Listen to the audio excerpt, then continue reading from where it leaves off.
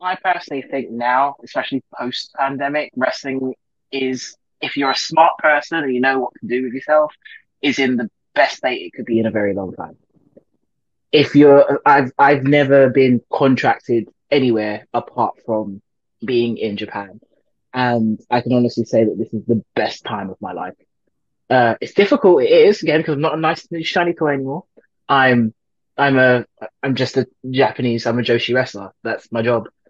But I think now everybody is little bit more self-aware and self-conscious of how they need to perceive themselves, what they need to be like, what they need to do, how they can make money, how they can go through this big, wide, crazy world of wrestling that we live in.